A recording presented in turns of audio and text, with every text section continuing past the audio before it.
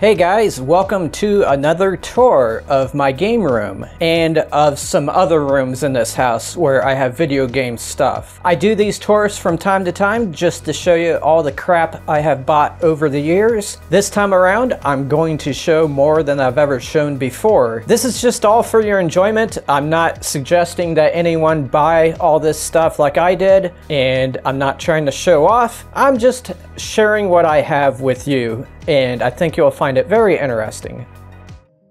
I'm going to start on this side of the main room, and what I have going on over here is a bunch of older game systems hooked up to an older TV. For the most part, these systems were meant to be played on a CRT TV with a 4:3 aspect ratio. That's why I have all these grouped over here. Here on the left, we start off with the 3DO, the Sega Saturn, and the Super Nintendo. Underneath that, we have the PS1, the Sega Genesis with the Sega CD attached to it, the N64, the Game Wave, the Bally Astrocade, and on the left there we have the oldest system in this room, the original Odyssey. We have the Video Art system and the Atari 7800. Now you may have noticed that at the top of the shelves there are power switches. There's one for each console. Each console also has its own number, so that I know which one I'm turning on. The 6A and 6B represent the Sega Genesis and the Sega CD. There's times when they both need to be on. Every electronic device on these racks in this room have a power button, even the TVs. The plugs to the systems are plugged into the back of those switches, and we can kind of see that through the chrome shelving right there. The wires that go down from the top go through these raceway covers to help conceal them a little bit. This is what they look like when they're not on the setup. I painted them red to match the walls, just so it can hide the wires a little bit. And you can see the little grooves on the side. All the wires go to different areas of the setup, so that's why I wanted to cover with these notches. Wherever the wire needs to come out, it can come out through those notches. I don't have every wire hidden in the setup, just the parts near the top where they're all clustered together. Also, a lot of the game systems that have wired controllers, I have trays for. I bought these specifically for tucking in controller cords so they don't get all over the place. All of these controllers can reach the center of the room where I can play the system from, and to get that to happen, most of these controllers have extensions on them, and they are tucked into the trays as I show you here. The next column over, I have the Atari Jaguar and the CD unit that goes on top of it. I have a Zavix port there, and a Dreamcast, and a Go-Go TV. Down below the CRT TV are some other game systems kind of tucked away in these shelves. The first two are VCR-based game systems. The first one is the Action Max, and the other one is the Viewmaster Interactive Vision. Then there's the Fairchild Channel F and the Intellivision. By the way, I do have a VCR in the setup for these systems, and it's at the top of the shelf. The TV is a JVC. I think it's a 36-inch. I always forget. And it's pretty big and heavy.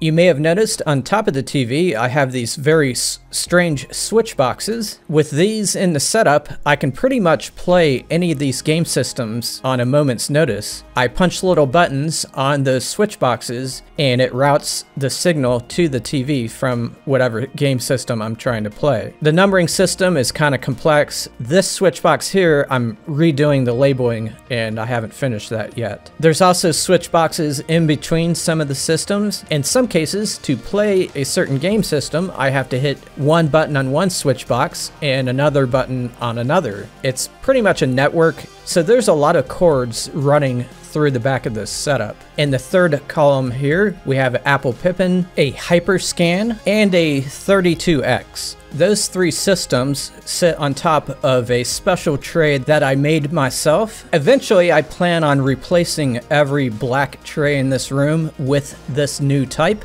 though I won't be painting it white like this. Below that, we had the CDI and the NES, the Atari XEGS, the TurboGrafx, and the Turbo CD, the Atari 2600, the Buzz Time, ColecoVision, and along the bottom we have the Atari 7800 and the Odyssey 2.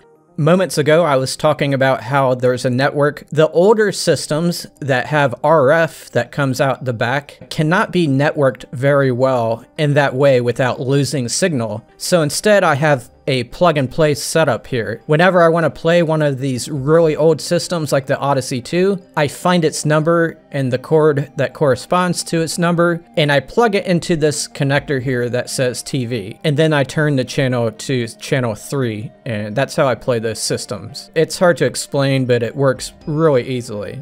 Now let's talk about this side of the room. For the most part, these systems are newer than the other ones. The exception would be in the bottom left corner here. We have a Nuon enhanced DVD player, a GameCube. Then we have the Master System, the Oh Yeah, the PS2. Beneath that we have a Neo Geo, a PlayStation TV, an Xbox 360. In case you're wondering, the PS2 does have a weight on top of it. That's because the door sensors are starting to get bad. That's a common issue for the PS2 Slim edition. To make the sensors better, you can put something on top of the lid to weigh it down a little bit. And down below we have 4 old systems. 2 of these are routed to the CRT TV. Another 2 I haven't fully hooked up yet. But we have the Arcadia 2001, the Odyssey 200. This is the actual first game system I ever had. It was in my household when I was growing up, and it's a Pong system, and it's the only Pong system I have in this room. I'm not going to collect all the different Pong systems, but this one has sentimental value to me. There's also a Studio 2 and a Coleco TriStar Arcade. Over top of the TV, we have the original Xbox, the Wii, and the Wii U. And I'll just give you another look at the switches that are above those systems. There's a lot of devices. The LTS means lights. I used to have strands of lights on this setup, but I took them all down. I made a video as to why I did that, and I'll put a link in the description to it. Beneath the TV, I have a PS4 and a PS5, and I also have the PSVR, the older one. And right underneath the TV, I have all kinds of equipment. For one thing, I have this HDMI switch box. This is basically a switcher that can coordinate 16 different systems from their HDMI cords and route them to the TV. I have more than 16 though, so I have another HDMI box, a Kinevo, that only holds 5 inputs. I also have a RetroTink 5X, which helps convert footage so that I can record it. I should say the main purpose of this room is to be able to play any of these systems real quickly and on the spot. But I also use this room to work in, and for that purpose, I need to be able to capture footage so that I can make game-related content for my YouTube channels.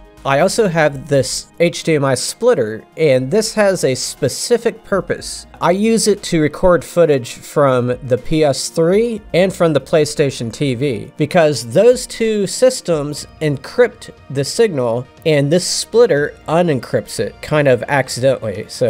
And the capture device I use is an Elgato HD60S. In the next column of shelving, I have an Xbox Series X, an Xbox One X, a Nintendo Switch, an Evercade Versus, and a PS3. I have a Retron 77 and a Retron 5. The bottom 2 shelves consists of the mini systems. I have a PS1, Neo Geo Mini, the NES and SNES Mini, the Genesis Mini, TurboGrafx 16 Mini, and the Commodore 64 Mini. I also have the Genesis Model 2 Mini, but it's set aside for now. I have not added it to the setup.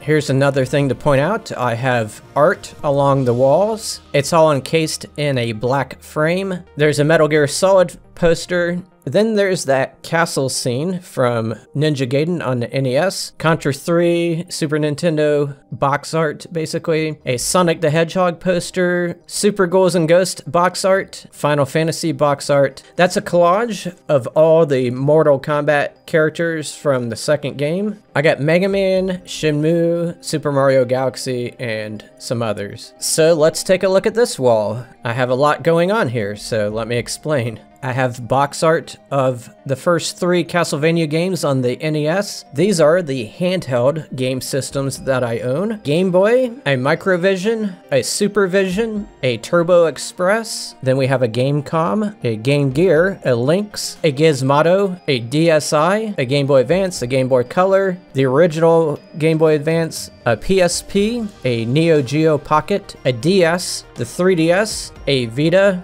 an N-Gage, and a WonderSwan. Below that, I have my Vectrex and Virtual Boy games. These are pretty much the only games that I actually store in this room. I'll be getting to the other room in a little bit, and I'll show you my game collection. I just want these to be close by the Vectrex and Virtual Boy, which is what you have on the table next to it. And above that is the window, which is covered by a single curtain and then an Atari banner. Now let me show you the floor. I wanted to be a little bit more raw in this tour and just show you what it honestly looks like. And even though I cleaned things up a little bit, there's still a mess. It's hard to explain what I have going on here, but I want to have electricity so I can play the Virtual Boy or the Vectrex over here along the wall. But I also have cords coming out of that outlet that lead to my PC, which you'll see in a second. And underneath my Streets of Rage poster are the overlays for the Vectrex. These add color to the various games. And these are held on by magnets.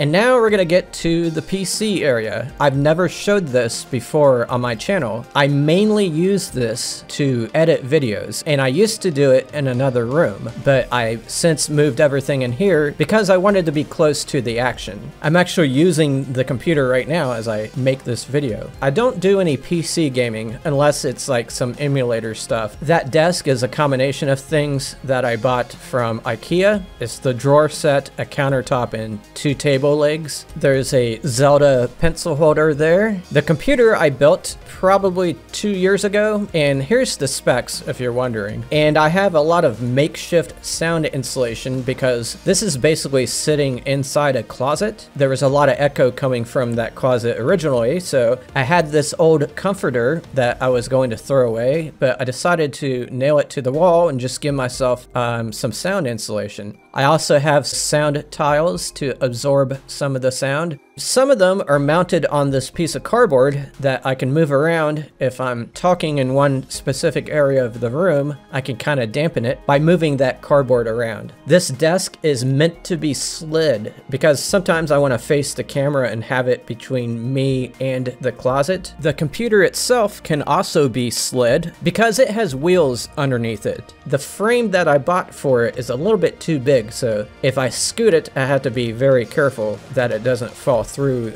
the little cart there. But why do I have the computer on wheels? It's because I need to capture video from the setup, and that computer tower needs to be a little bit closer for the cord to reach. So that gives me the flexibility. When I'm capturing footage from the PS3 or whatever, I have to stretch the USB cord all the way to the computer, if that makes sense.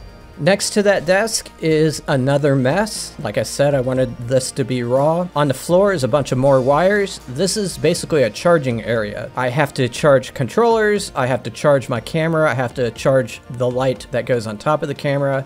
You also see the microphone sitting back there. In the future, I'm going to build a charging station. It's going to be super organized. The wall itself doesn't have much going on. I'm not sure how it got damaged. And then there's the door, which has a Blaster Master poster on it, and beside it I have a light switch with a Game Boy cover on it. I got that from Etsy, I believe. When I'm gaming in here, I sit in this chair, and I love this chair. Much like the desk, it can be slid because I added some of those furniture sliders underneath it, because sometimes I need to face one wall to play a system, and other days I need to face another wall. I also need to sometimes move it out of the way so that I can film stuff. It has a side pocket for remote control for all the equipment, including the 2 TVs, and it also reclines. Unfortunately, I have cats, and they have taken a liking to this chair, and they're slowly disintegrating the back of it. I've kind of been slow to react to that. I want to put some plastic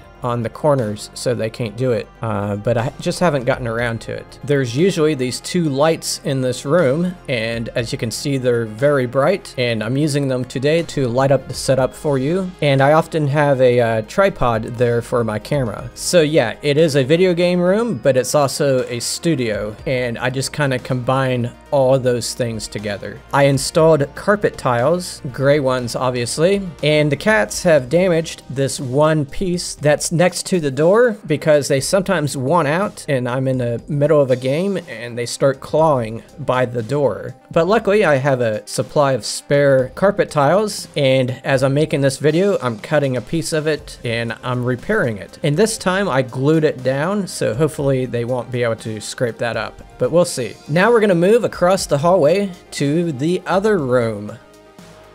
This is where I hold all my games, except for the Vectrex and Virtual Boy ones. I buy a little bit of everything since I have a lot of different game consoles.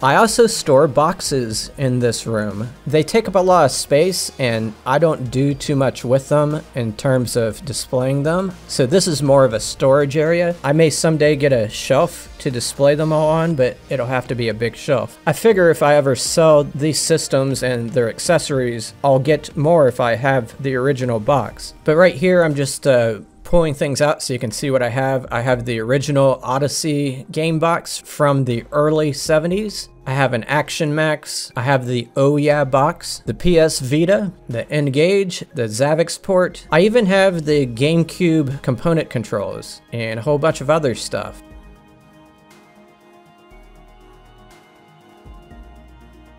Underneath all that, I have random storage of mostly video game related stuff just put away in these boxes, and I have more storage in this corner. I have some repair equipment like a soldering iron in there as well. I have things in drawers in this room. This first drawer, I have some Genesis controllers and some other stuff, and the bottom drawer is just more controllers from various systems. Then another set of drawers is over here. It's kind of messy. I have some Vectrex manuals there. I have Microvision games in there. I have the label maker. I have a bunch of receipts that showed the price I paid for some of the games that are in my collection and some of the game systems. The second drawer here, I have mostly camera equipment, and I have more manuals.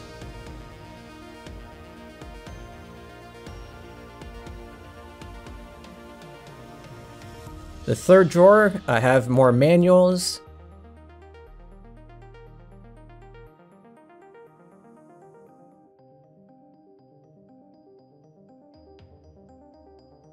These little silica packets that I get sometimes when I buy something, I toss them in these drawers just to make sure there's no moisture damage to these manuals. Also in this room is a spare chair. I also have a movable laptop pedestal. I used to roll this into the game room and capture footage using this laptop, but I learned over time that the PC that I created is much better capable at handling the capturing of that footage. I also have these red ottomans that are worn out and they are stacked. They have storage inside, but I mainly use these for the How To X channel that I have, which is a how-to channel. A lot of times I'm performing intricate repair work. I move this stack of ottomans in there and put a blue cloth over it, and that way I can work on something. And along with that, I have this tray that also moves, and it has my repair equipment in it, including my multimeter and my screws and all kinds of stuff that I use to work on electronic equipment. Behind the video game shelving is a storage area, and I'm going to take you back behind there. As I step in here, I got some poster frames against a wall, and I have some of my old posters that I took down down a while back, and back in this dead end, I have stacks of more stuff. The majority of that stuff is the individual game boxes. Like if I have an Atari game that came in a box, I have it stored in there. I have this box of controllers that I've stripped apart for parts. My cats are curious about what I'm doing back here. There's also a closet back here, and I have more video game stuff in the closet. Small amount of my Game Boy Advance games back here, and Game Gear games, and stuff like that. I have a magazine collection, mostly Electronic Gaming Monthly. I have more boxes back here, and I have a spare TV in case the other one ever conks out. And I also have more magazines along the bottom there. Now I'm going to take you into my bedroom.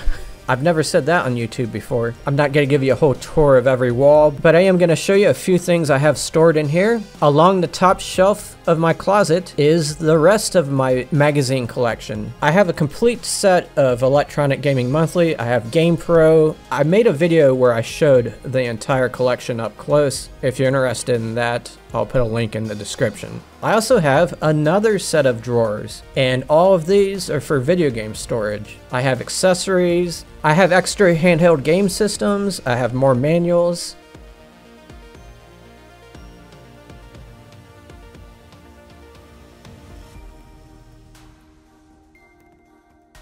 And you can never have enough Genesises. There's an Atari 2600. In this last drawer, I have some of the pieces that go to my Odyssey game system. It was kind of like a board game system in some ways, and so some of the games had like chips and money and cards and stuff like that. So this is where I keep that. Alright, so I hope you enjoyed this tour. I have other similar tours I've done over the years off to the side here, so have a look at those if you haven't already. May your games make you happy and smart, and may people respect you for playing them. So long, everybody.